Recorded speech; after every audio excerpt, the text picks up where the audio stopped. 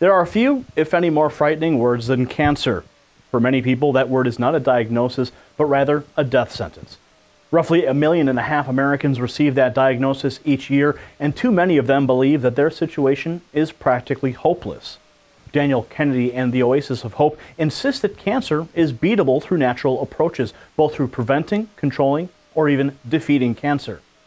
Founded in 1963 by the late Dr. Ernesto Contreras Sr., the Oasis of Hope pioneered a treatment vision called the Total Cancer Treatment Approach.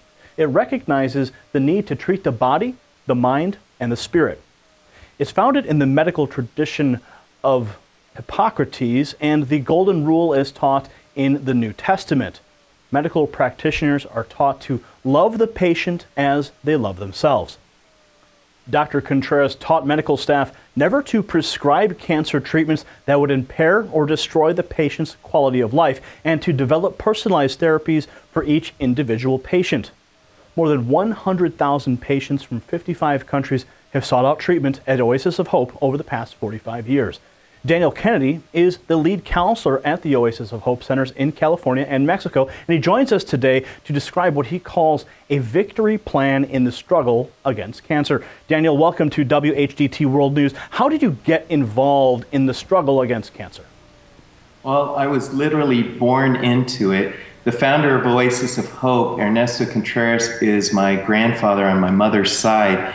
So growing up, I was actually around the hospital when I was in diapers, and then later when I was an adolescent, I figured out that wheelchairs could race down halls quickly. And I guess after years of just kind of playing and being in the environment, I realized I really had a call to work with people who were facing cancer. And it really was a response of compassion. I started caring for people that I was meeting around the lunch table. But in 1995, it became very personal for me when at Thanksgiving dinner, my father announced to the family that he had been diagnosed with cancer.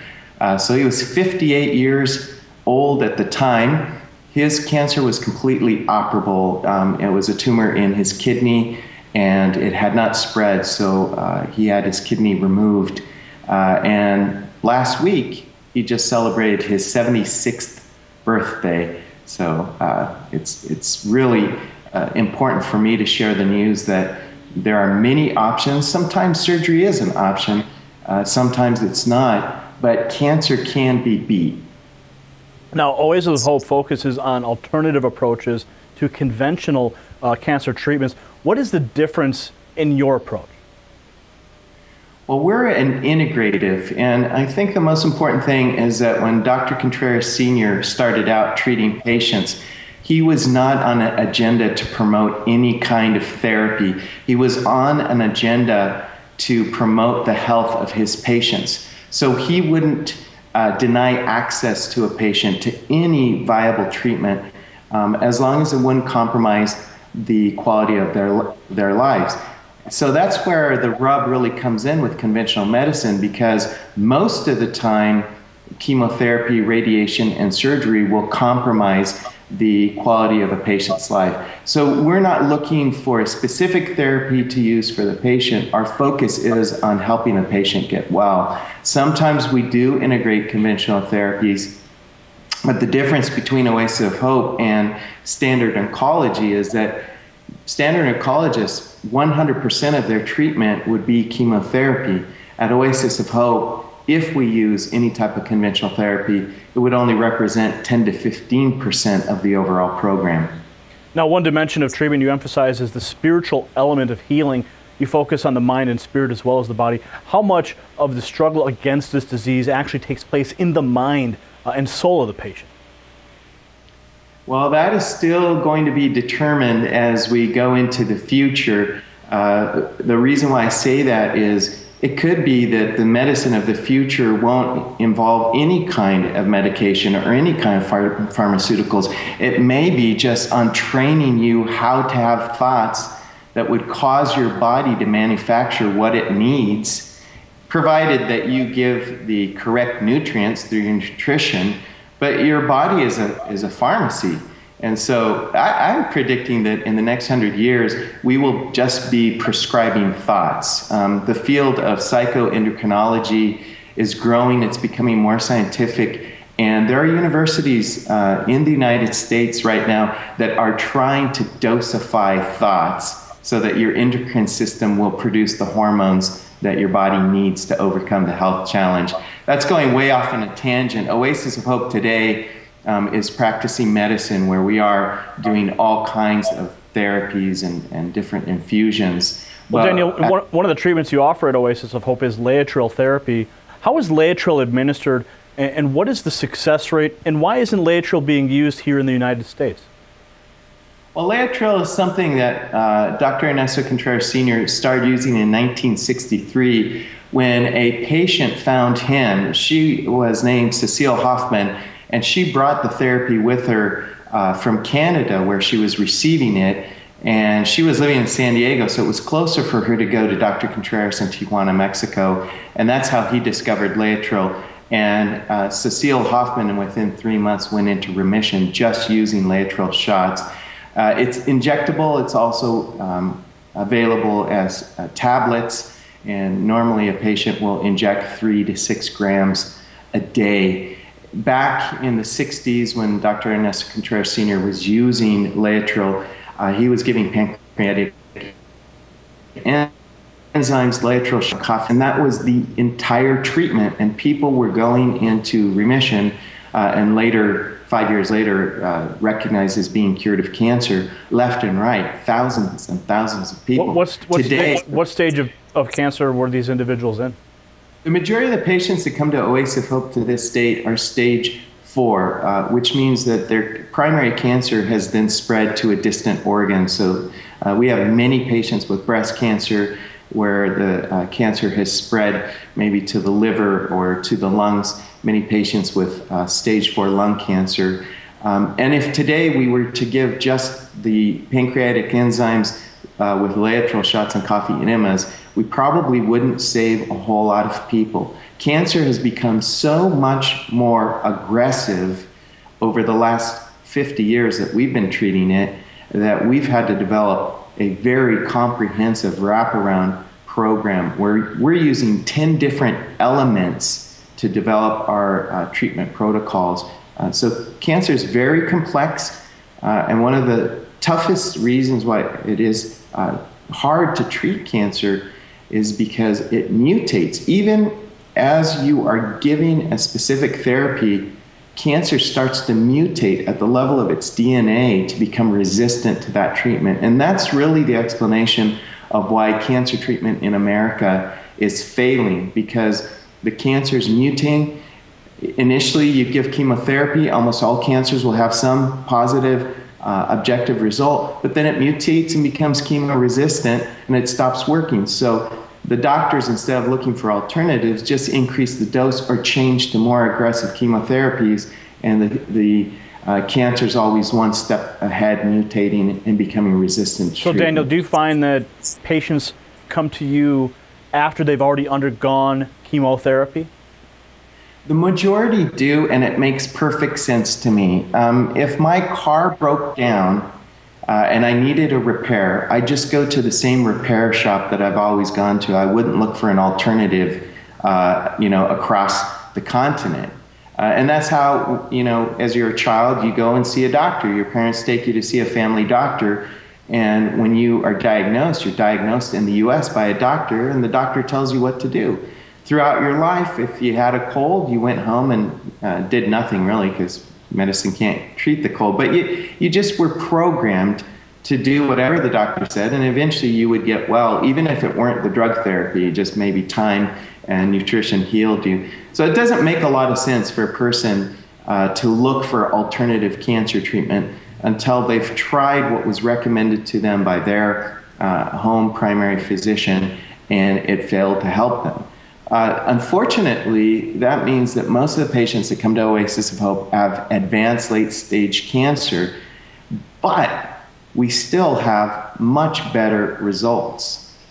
Daniel, your battle plan also emphasizes the need for prevention. What lifestyle changes can Americans embrace that would minimize their risks of cancer and help them overcome it if they're diagnosed with the disease?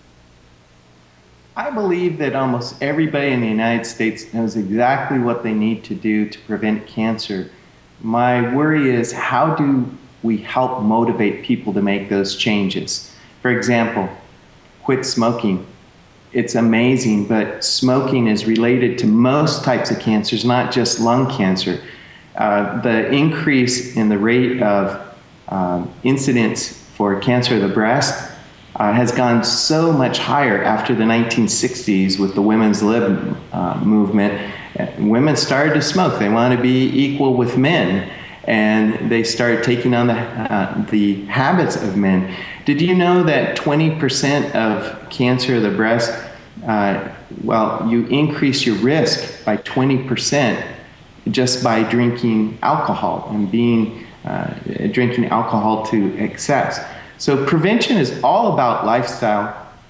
And there are studies that came out this year in 2013 that show us that through exercise and proper nutrition, we can lower our risk by 50%. I think that's important because the incidence rate for a lifetime is predicted to be 1 out of every 2 men will have cancer at some point in their lifetime, 1 out of every 3 women. So why wouldn't you want to lower your risk by 50%? So what I did for my personal life is I just started cutting out junk and learning how to not miss it anymore. And so fast food, for example, it's just not an option. And then I started making a list of the foods that heal, such as broccoli and cauliflower and kale and bok choy, tomatoes. And mostly what I do is I look for foods that are low on the glycemic index. So really it means no bread that metabolizes into sugar right away. A lot of the fruit juices are not very healthy. Obviously, soft drinks are just literally they're killing. Daniel, how do you see GMOs and the increase of corn syrup and artificial sweeteners affecting cancer in the United States with their increased use? Well, I think we're seeing, the incidence rates are just validating that our lifestyle, what we're eating, and all that corn syrup is just resulting in cancer. This year, again, we'll have close to 1.5 million people diagnosed with cancer, and the deaths from cancer are reaching about 600,000 a year. So you have to look at the diet. Where you can really get the argument for diet being so important is when you look at third world countries and their cancer incidence is so low because they don't have the money to purchase processed foods. So they live very primitively and they eat a primitive diet. And guess what? The primitive diet was the one that was actually designed for our bodies anyway, so our body works better. Now, could you describe some of the success stories you've seen at the Oasis of Hope? We did some investigation. We saw that you had treated the son of the famous makeup artist Max Factor. What are some other success stories? I mentioned about Max Factor's son, Donald. It was 1986. He was living in London, and he had heard Dr. Ernesto Contreras Sr. speak at a conference when he didn't know he had cancer. When he was diagnosed with cancer, he went down to the fine doctors at Harley Street in London, the famous street where all the top physicians are, and they said, you have stage 4 cancer. It's metastasized to your spinal column and also to your liver, so we might be able to extend your life by 2 to 3 months. And he decided not to accept that. He remembered the lecture by Dr. Contreras Sr., and he came to Tijuana, and, well, he's still alive today. He responded. Not all cases respond that way, but we have story after story of people that have responded to treatment. A very interesting case is a patient from 1974 that was also Contreras Sr.'s patient. His name is Rick Hill. Rick Hill was 22 or 24 when he was diagnosed with cancer, and the Mayo Clinic also told him they couldn't extend his life past 3 months. Well, he's alive today, And he's the person who answers our phone. If you would call our toll-free number to get information about how Oasis of Hope could be your treatment center, it's Rick Hill. He's in his 40th year of cancer victory. And I tell you what, talking to Rick will really build your hope that you can beat cancer. Now, what is the term of treatment? What sort of insurances can be applied to undergo treatment at Oasis of Hope? Yes, most insurance policies will not pay for any kind of treatment outside of the country if the hospital bills for it. But patients that bill their own insurance company have a high percentage of reimbursement, which is good. And most people think, well, if you go to a hospital in the U.S., my insurance is going to be accepted, and that is not true. More and more cancer treatment centers are what is called out of network, because the reimbursements are so low when the treatment center is contracted with the insurance company. So many oncologists just are not accepting insurance. The patient has to use a billing company and submits the bill themselves, and out-of-network billing is pretty successful at reimbursement. So all the patients that come to Oasis of Hope would need to plan on having some kind of loan or something to finance their treatment, and then they would take their bill and use a billing company to get reimbursed. And so that's a very good plan. Now, what is the term of treatment for somebody if they wanted to do Laetrile? Yes, we do normally a 2-week stay at Oasis of Hope, and then we send the patient home for 3 to 4 weeks for home therapy.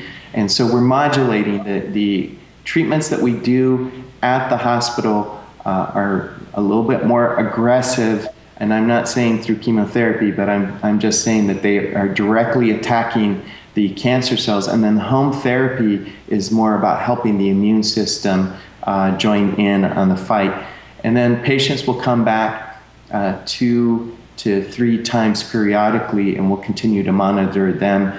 And during their whole treatment, we give education. Every day we get together with the patients and we're teaching them a new lifestyle. And we also offer a prevention program for companions, which is really important because spouses are sharing the same lifestyle. And so what led for maybe the husband to get cancer, if the wife is eating the same foods and living the same way, her risk for cancer is also increased. So what we try to do is treat the whole family, not just the patient.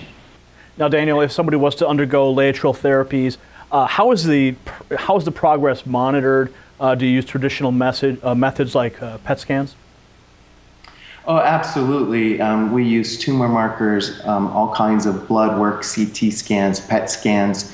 One thing that's very important for people to know, because some people think of alternative cancer treatment centers, they think of some kind of back room, shady, not. We have board certified oncologists, and we use all of the state-of-the-art diagnostic, because it's important. What we report is objective results. And so we are measuring tumor regression. We're measuring also the overall health of the patient, their energy and such. And so that's what we did when we published our 5-year study. We did a prospective study with patients with advanced stage 4 cancer of the breast, cancer of the lung, cancer of the ovarian, of the ovary, and colorectal cancer. And our 5-year study, we followed the patients in the group, and then we compared that against the national averages that are published by the National Cancer Institute, and across the board, our results were far better than the national averages. Now, let's talk about that for a minute, because the vision behind Oasis of Hope is strikingly different from the one promoted by what we might call the cancer establishment here in the United States. How is your work received by promoters of conventional oncological medicine? Well, that's changing right now because the general public is very knowledgeable. Ever since we've had access to a wide range of information through the internet, patients now know that chemotherapy alone is not going to beat cancer in the long run for most patients, especially when you're talking about stage 4 cancer. And so oncologists are having to change. And as you can see across the board, the major cancer treatment centers are starting to offer some kind of alternative cancer treatment, even if it's just sending their patients to see a chiropractor or a nutritionist. So we're becoming more and more received, and I believe we're becoming more and more modeled after. This year, in May, I went to the Integrative Oncology Society presentation by the University of California, San Diego, and they had speakers from around the world presenting about how to do integrative cancer treatment. And I was really blown away, because I would have to tell you that the experts in the United States that were invited there were speaking about things that Dr. Ernesto Contreras Sr. was doing 40 years ago. So I believe that medicine in the United States, as far as integrative oncology, is in its infancy, whereas Oasis of Hope is well seasoned in 50 years of clinical expertise. Now, Daniel, you've estimated that about 90% of the patients treated at Oasis of Hope arrive with late-stage cancers, which is to say that they've exhausted conventional approaches. Would it be wise for people to seek out your help early? It would. In the 5-year prospective study that I was telling you about, we did have one group of patients with breast cancer stage 4 that had not been treated before they came to Oasis of Hope. And how that worked out was the national average for 5-year survival for patients with breast cancer in stage 4, which means it's spread to some other organ, is 20%. And that's actually pretty high to see a 20% survival rate in stage 4 breast cancer. That's a real positive number. It's not like it's 1%. 20% is respectable. But at Oasis of Hope, the patients that had already gone through treatment and the treatment failed them in the United States and then come to our center, their 5-year survival rate was 45%. That's more than double than the 20% national average. But the patients that had stage 4 breast cancer that had no other treatment before Oasis of Hope had a 75% survival rate. So even our results increased from 45% from patients that had already been devastated by chemotherapy and surgery and radiation.